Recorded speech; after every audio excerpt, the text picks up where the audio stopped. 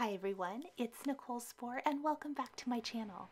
Today I have my second Handmade Hearts and Things video. I'm sharing 14 heart and Valentine's themed projects over the next couple of weeks leading up to Valentine's Day, and I have got some apron treat bags and a matching card using brand new Mama Elephant products. Now, while these projects are heart themed and definitely can be used for Valentine's Day, they don't have to, which is what I'm trying to do with quite a few of my Handmade Hearts and Things projects so that it can extend the life of the product. I always love a good heart themed project, don't you? So in the January Mama Elephant release, this is the January 2021 release, they have a brand new treat bag. It's the apron treat bag. You guys, this is so cute. So instead of the traditional treat bag, it makes an apron shaped one, which I think is darling if you want to give all kinds of little treats and goodies inside of it. If you have the regular treat bag, I think it's pretty similar in size. Obviously, it just has that apron shape. I have pre-die cut off camera the components I'm going to use. And yes, originally I was going to use this new milkshake stamp and die set to decorate the bags because I was trying to implement more of the new release into the projects. This was early on. And I just didn't feel it. I really wanted to use a peeking die cut critter of some sort out of the pocket, and that's the direction I went, and I'm so glad I did. Just stay tuned for next week because I will be using this stamp set. So I am adorning each pocket, which has a cute little scalloped edge. Isn't that darling? For the treat bags with this sentiment. This is an older sentiment from the Handcrafted Happiness stamp set from Mama Elephant. So pulling in a little bit of old product with the new, which you guys know is my jam. I love doing that. And after I have heat embossed this sentiment on the pocket, I'm going to go ahead and fold those score lines and use a bone folder to reinforce them and make them nice and flat.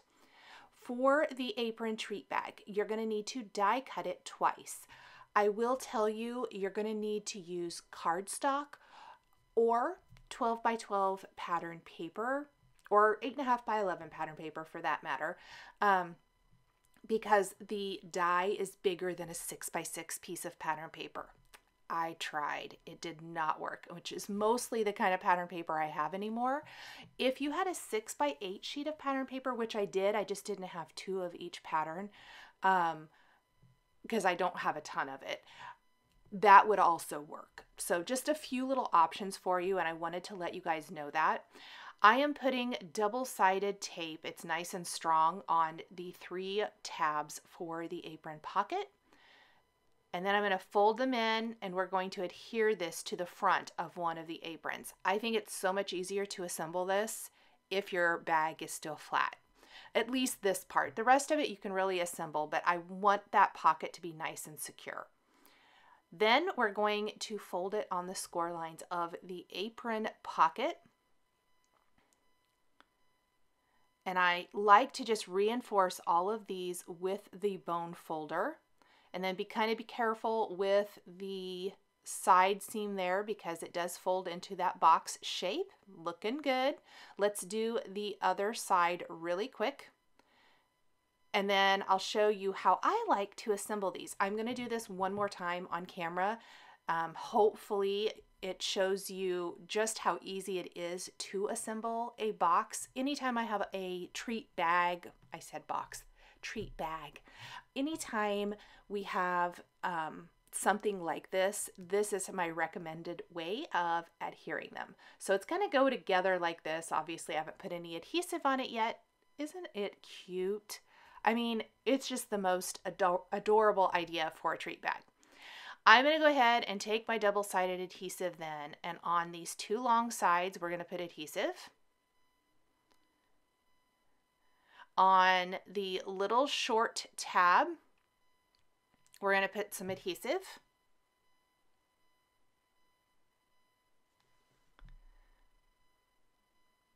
And then on the back side of one of the big flaps, the flap that's going to go over the other one to reinforce the bottom, I'm going to put a couple more strips of adhesive.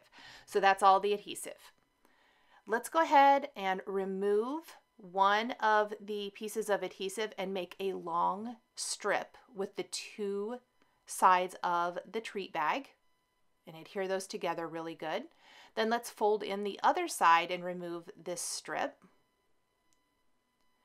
and fold the bag over again because we've already scored all those lines. Remember, line it up and press that down. So there's our first basic shape. Then we're just going to peel off the backing paper from the rest of the pieces.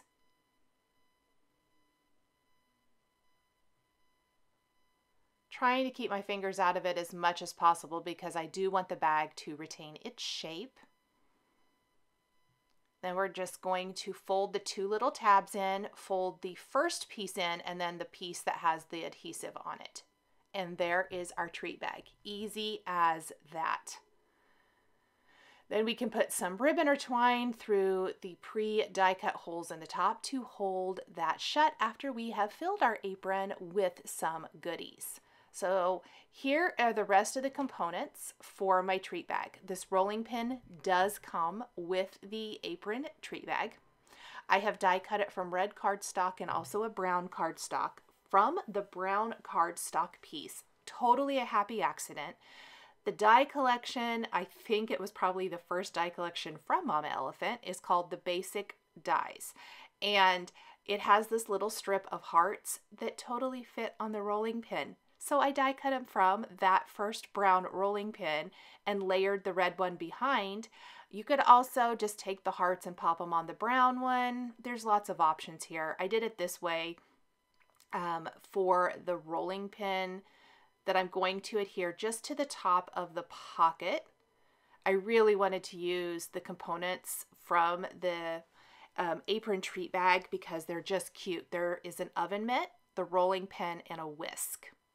I'm only going to be using the rolling pin and oven mitt for the apron treat bags, but I will be using all three of those kitchen accessories on the gift card I'll do here in a minute.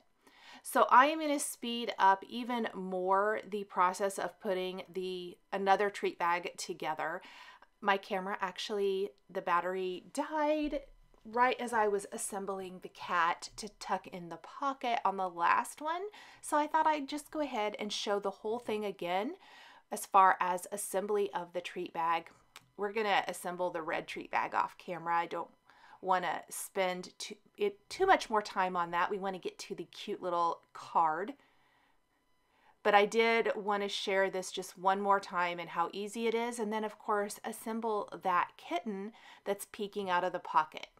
So a lot of times I do love combining stamping and die cutting, but I also am a huge fan of all die cut type of projects, maybe with just stamped sentiments, or in this case, there's that stamped phrase on the apron pocket.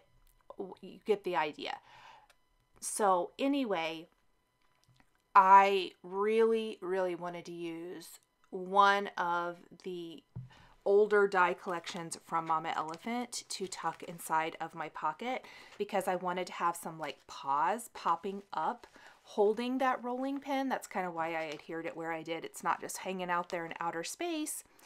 And so the inside pop bunny and cat die collection is cute. There is also like a Book Market one that has like a dog and a bear, I believe, if I'm remembering correctly, that are the same size. So any of these guys will be cute. This one comes with a little face and paws. I use the paws interchangeably between those two die collections, and they both are older die collections. They've been out for over a couple years now. But I love mixing and matching. And I know you guys mention a lot that you really like seeing those projects that don't just focus on new. And while this video, yes, is showing you some new stuff, hopefully this gives you some ideas of things you can create with things that you might already have. Or maybe you want to pick up that apron treat bag because it is pretty cute. You can use some stuff you've already got at home, which I always think is a good idea.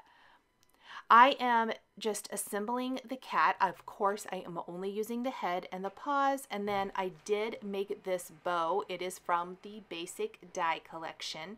It's a little dimensional bow, and I am simply kind of gluing 2 of the 3 pieces for it together to glue to the top of the cat's head, and then holding it in place with some tweezers.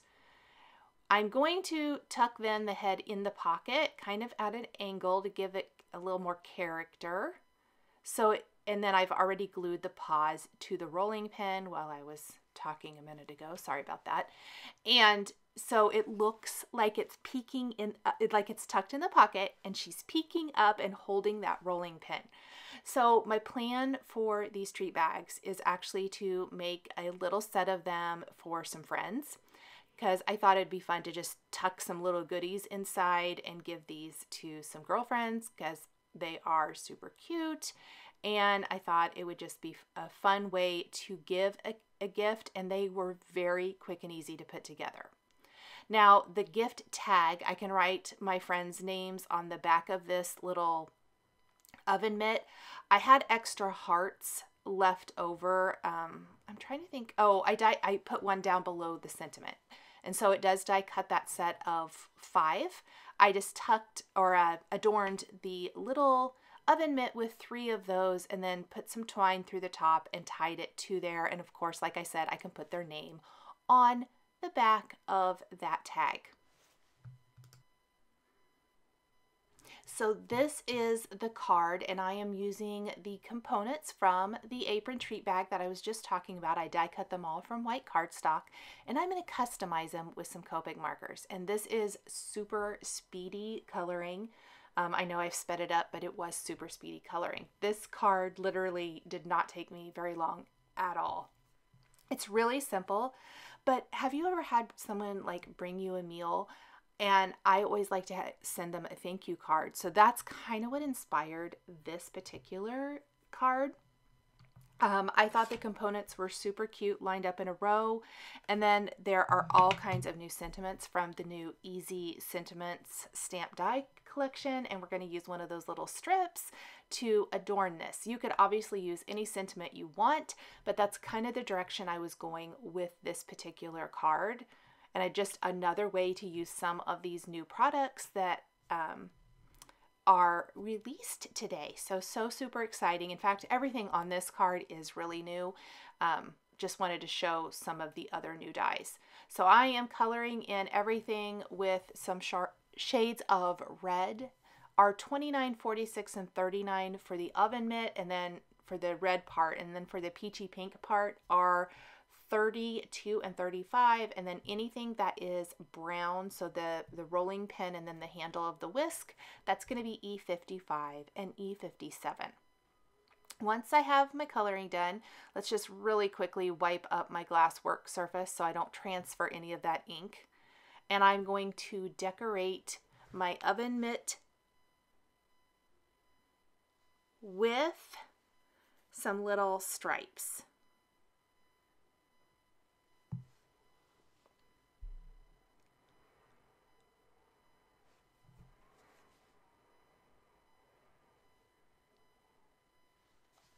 And I'm using a ruler because I guess I was being a little extra.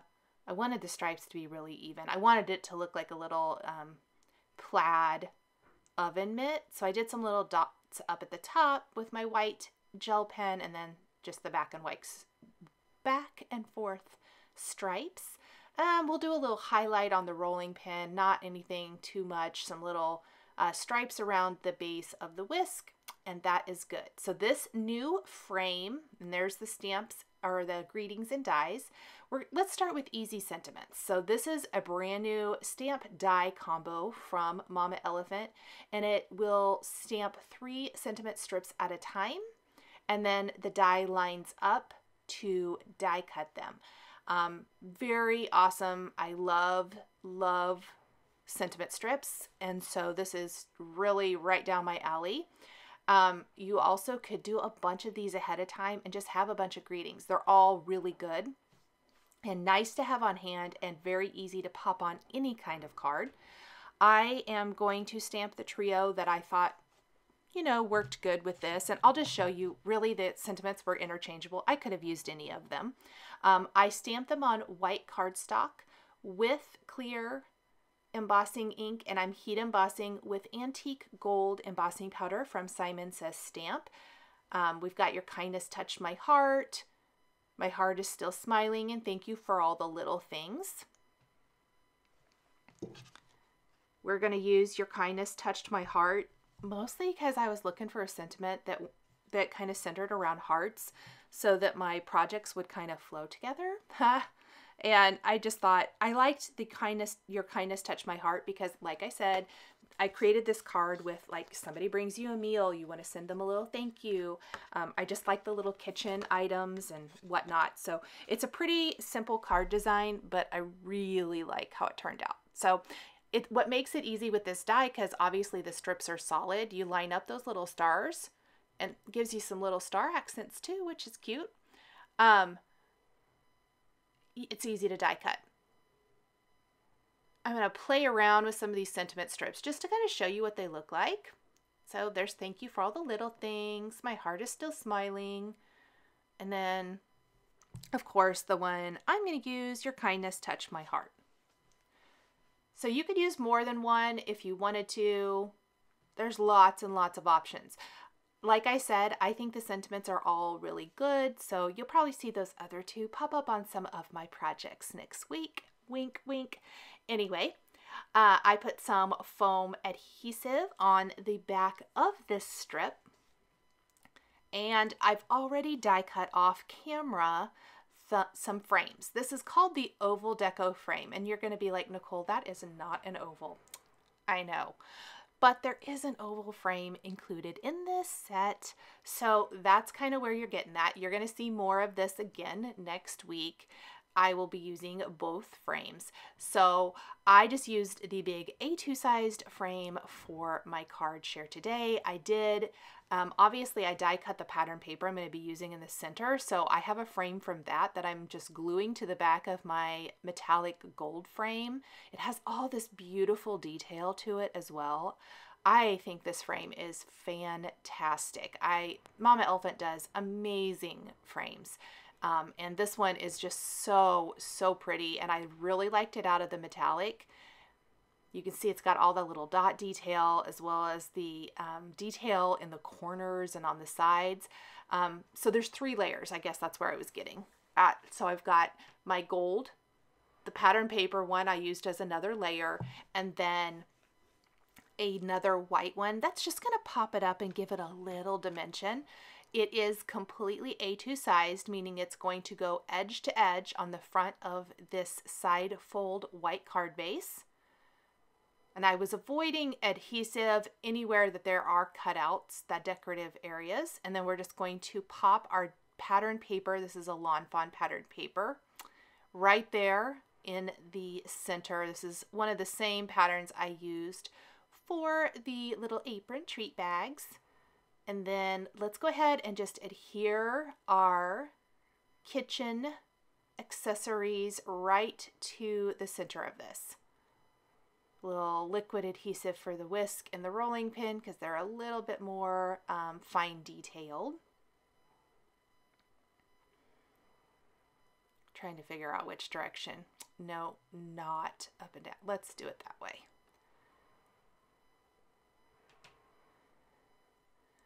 And our cutie pie rolling pin. I don't know why I like the rolling pin so much, but I really do. Who knows? And then we'll take our sentiment and we're going to pop that up. But I think it needs some little heart accents, as I mentioned, because I picked this one purposely because of the heart. And remember that basic die collection? Well, I die cut some hearts from that. Off camera, I still had it out. Didn't have to pull anything extra out. I always love a good little heart accent. We're going to peel the backing paper off our sentiment strip and layer it right in the center. I am using some tweezers. I want this to be as straight as possible since it's overlapping these, but I like it because it's nice and small. And then we're going to put a little dab of glue on each end of the sentiment strip just off to the side there. and add our little red hearts. And you guys, that is it. That is all it took to make a very quick and easy thank you card for somebody. So I love that. I hope that has inspired you maybe to do some similar things, either with this die collection if you get it, or some of your die collections at home. Let's take a look now at the 4 projects I created today, the apron treat bags and that card. Thank you guys so much for joining me today for my second Handmade Hearts and Things video. The supplies I used to create these projects are listed and linked below the video here on YouTube. Here is another project featuring Mama Elephant stamps and dies that you might be interested in. If you enjoyed this video, please give it a thumbs up and be sure to subscribe to my channel and hit that notification bell so you never miss a new paper crafting video. Thank you so much for joining me today, and we'll catch you next time.